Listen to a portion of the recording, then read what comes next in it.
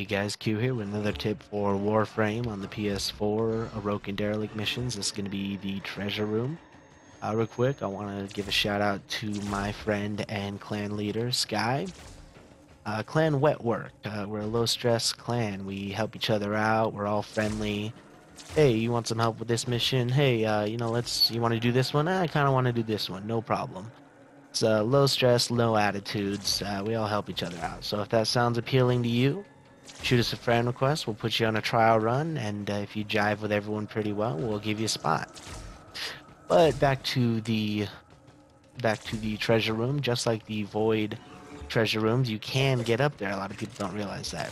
It's a lot of ways to get up there. Looks like there's a lot of ways to get up there, especially if you're a vault with teleport. But I'm going to show you the most consistent way I found is if you line up on this corner here.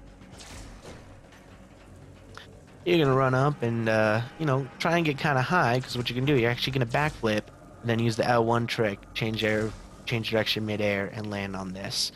Then it's a simple matter of double wall jumping, getting in there, and getting your loot, just like the regular void treasure rooms. Just another tip from the Strategic Gamer. I hope it helps.